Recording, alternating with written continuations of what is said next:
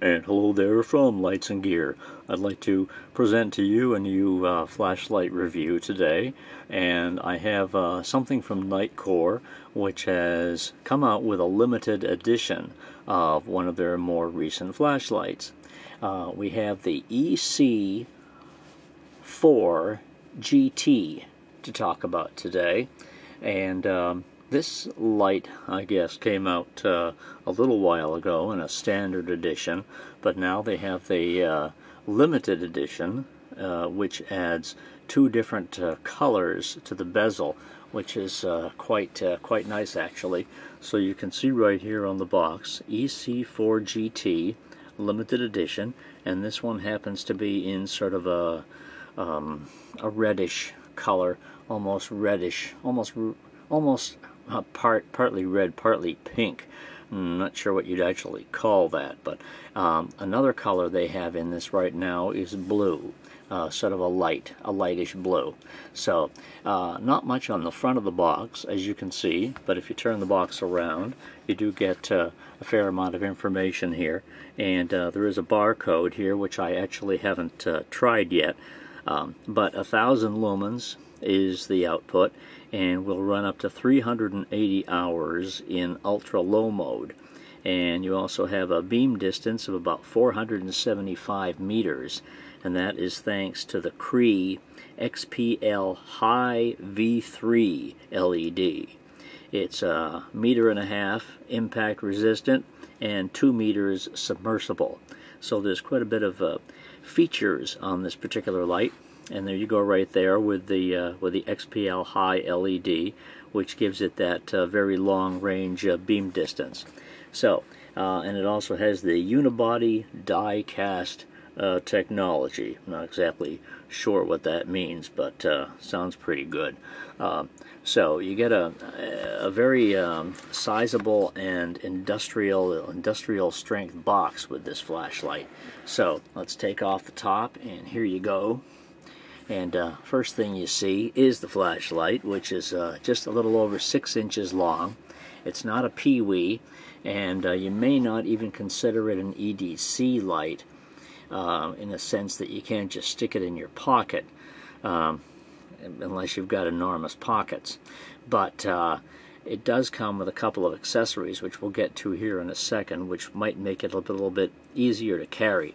So there's your model name right there, and it does have these large cooling fins, and it seems to be pretty good on heat. So it does have a particular system where it draws the heat right down from the lens all the way down through the body of the light.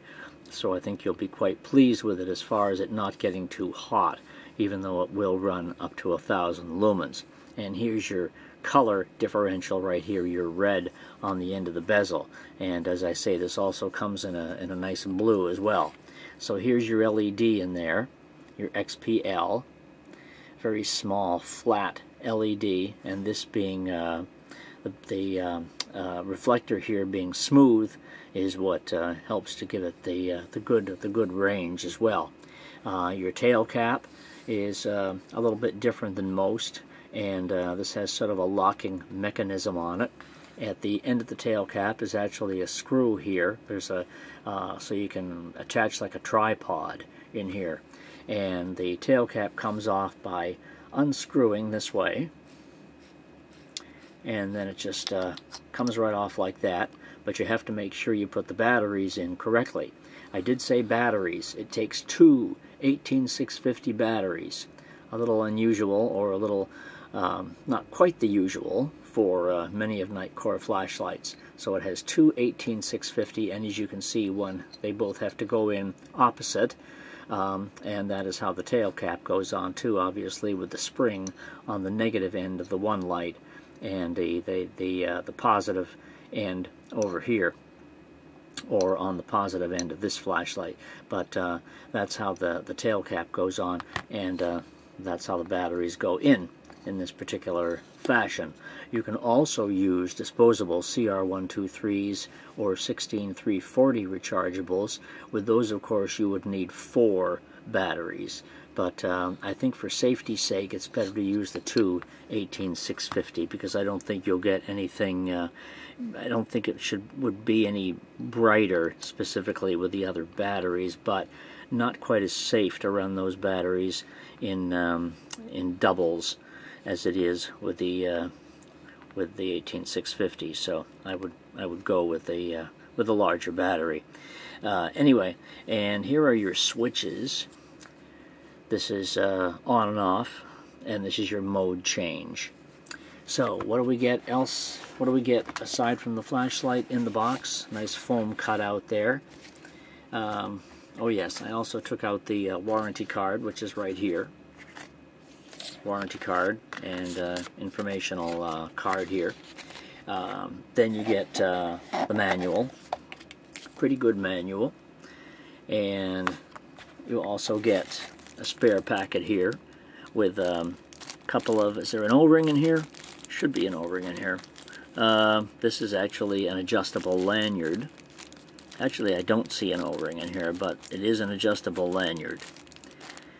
And last but not least is a very nice belt sheath, which will hold the light very securely to your belt or wherever you want to attach it to. So there are your accessories. Nothing else in the box.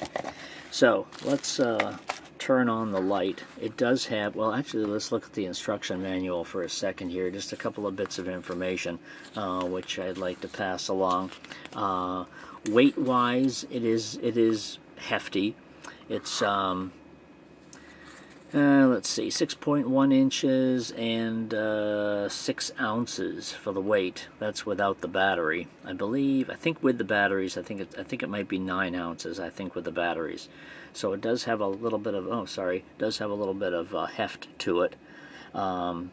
As far as the brightness levels, which are over here, you get ultra low and low and medium and high and turbo. So 1 lumen, 50 lumens, 200, 420, and 1000. And things are a little bit, the brightness it says is the same with the 4 battery configuration. It just has less runtime with the 4 batteries as opposed to the 18650.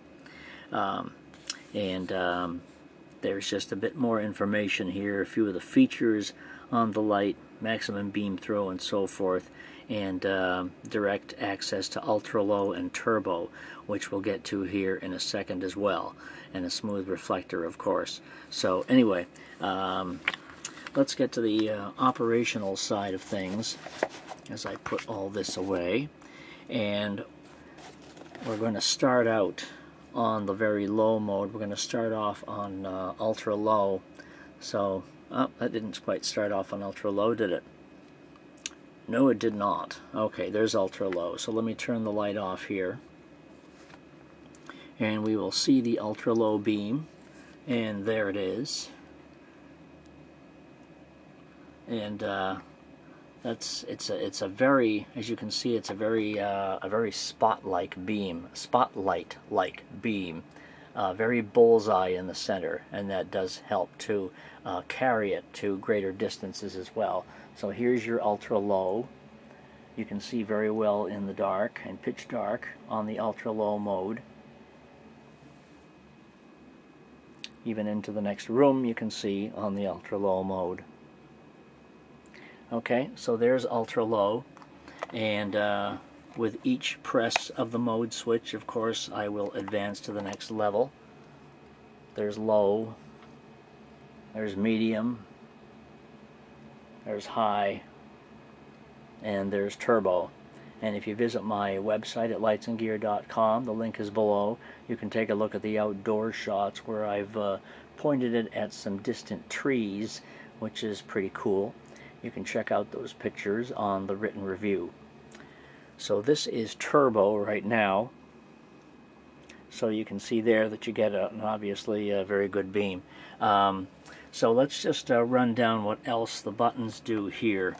Because right now I'm on turbo. Obviously if I press the mode switch again, I get right back to ultra low. If I turn the light off, let me just turn the other light on here a little bit. Sorry about that. There we go. Okay, so if I turn the light off, and if I press and hold the on-off button, I will instantly get the ultra-low mode. And you can do that from any mode you have already happened to be in. So that's instant access to ultra-low. I can also get instant access to turbo, and I do that when it's off by pressing and holding the mode switch. Then I get instant turbo. So that's pretty nifty. Instant access to both ultra-low and turbo. From the off position, I can press the mode switch and this will blink. The power button blinks, and if it does so 3 times, then that tells me that I've got at least 50% power in the batteries. Try that again. 1, 2, 3. So I have at least 50% or more power in the batteries. If it blinks twice, then I think that means it's down to about 20%, and if it blinks once, that means it's below that amount and you should probably charge the batteries. So that's your little voltage battery indicator. Let's see, it also has instant strobe. Now to get, I didn't talk about the flashing modes. You get strobe, location, beacon, and SOS. And the general way to get to those modes is by holding the mode switch while you're already in one of the other modes. So here is strobe. If I press and hold again, I go to location beacon. And if I press and hold again, I go to SOS. And if I just give it one quick press from that, I go back to the regular lighting mode again. If I was to press and hold it, it would just keep cycling through the flashing modes. Now if I'm in off and I want instant strobe, all I have to do is double click the mode switch like that, and I go into instant strobe from being completely off. And then if I give it one tap, I'm completely off again. So that's pretty nifty. And there's also a lockout feature on this. If you press and hold both buttons, oh, I hope this works. There, I think it flashed. It's now supposed to be locked out, and it is. No button will work. No button works at all. So that's the lockout. Press and hold both buttons. To unlock it, I press and hold both buttons again, and there you go. It's back on and it's unlocked. So that's one way of keeping it from possible accidental activation if you happen to be worried about that. So anyway, that has been our demonstration today of the EC4GT limited edition with the red bezel from Nitecore. Personally, I think it's a pretty darn good light. It is a little bit large. Can't just stick it in your pocket and go, but it does have the belt sheath. It's powerfully bright. It doesn't get hot. It has great reach with the LED and good features there on the little buttons. So I would check it out.